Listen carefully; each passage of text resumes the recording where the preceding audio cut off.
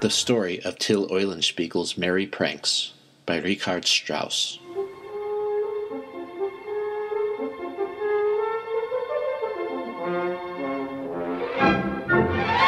Most cultures have a character in their mythology who serves the role of the jokester, living on the edges of society and questioning its cultural norms, values, and institutions through satire and comedy.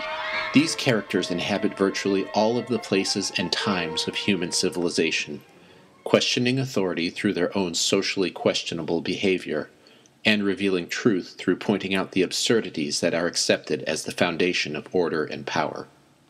Till Eulenspiegel might have been a real person from Germany in the 15th century.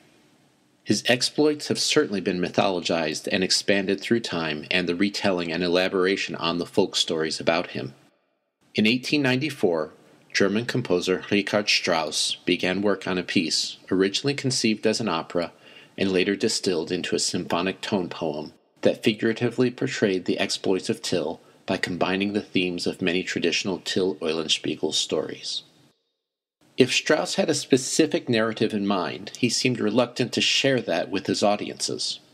Strauss wrote to Franz Wüllner, conductor of the premiere, "It is impossible for me to furnish a program for Eulenspiegel. Were I to put into words the thoughts that its several incidents suggested to me, they would seldom suffice, and might even give rise to offense. Let me leave it, therefore, to my hearers to crack the hard nut that the rogue has prepared for them. By way of helping them to a better understanding, it seems sufficient to point out the two Eulenspiegel motives.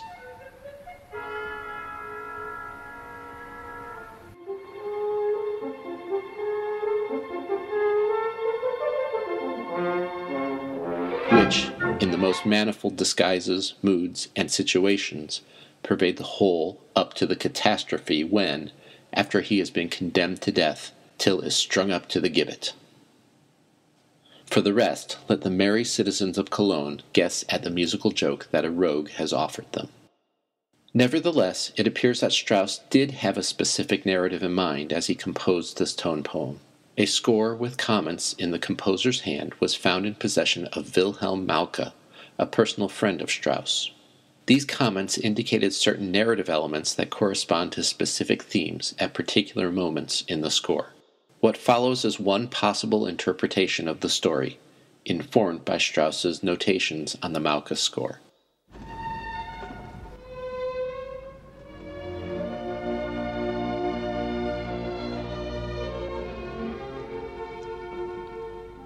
Once upon a time, perhaps a long time ago, perhaps not so far back, there was a rogue named Till Eulenspiegel. Each day he awoke, searching for new ways to cause trouble.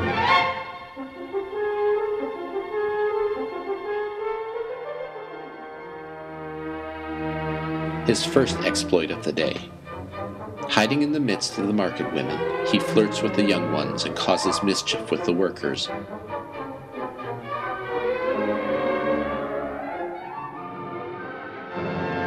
Until he is found out and chased away.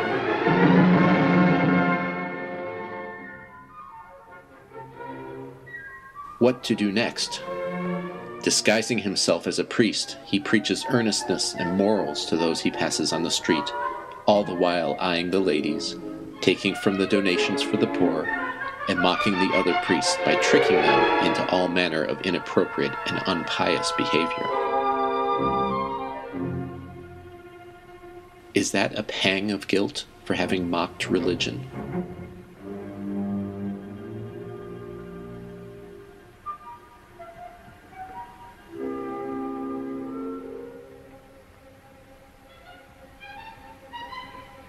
No time to reflect on this. There are more exploits in which to engage, for the day is still young.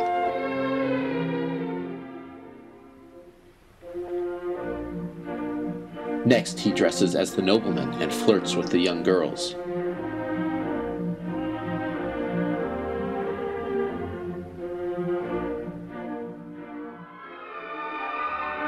But they will not give in to him, so he leaves in anger, swearing vengeance on mankind for this rejection.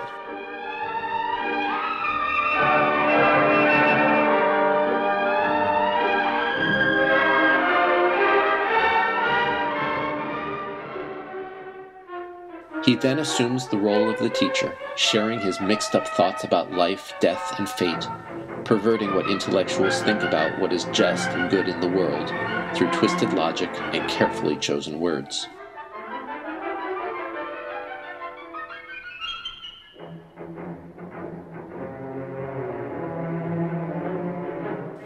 Again he is discovered and chased away.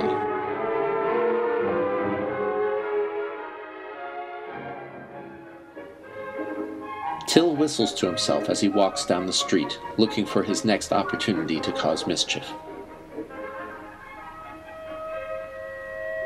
The local authorities find him. He is arrested and brought before a court to answer for the mischief he has caused.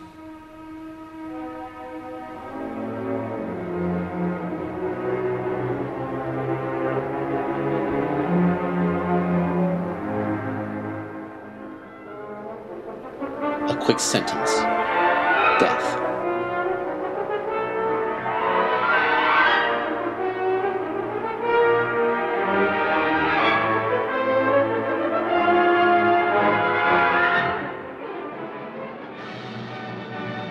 He ascends the gallows unconcerned.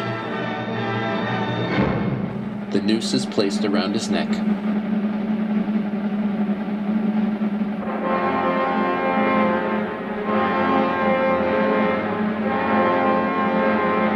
The ladder kicked away.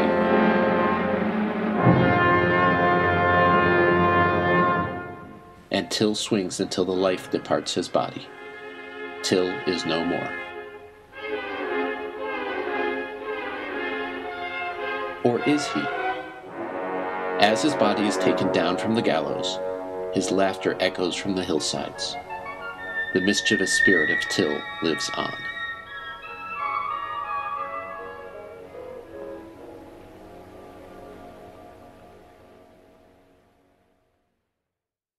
The work was completed in May 1895 and was premiered later that year in Cologne, Germany. The work was remarkable for its departure from the heavy Teutonic sounds and themes that had been the norm for orchestral music from Germany during the late Romantic era. Strauss went specifically for lightness, transparency, levity, and irony, using a standard light instrumental form, the rondo, to usher in a new path in late Romantic German composition. For musicians today, Till Eulenspiegel represents a pinnacle in orchestral and technical virtuosity, asking of all musicians who perform it the extremes of the limits of their technique.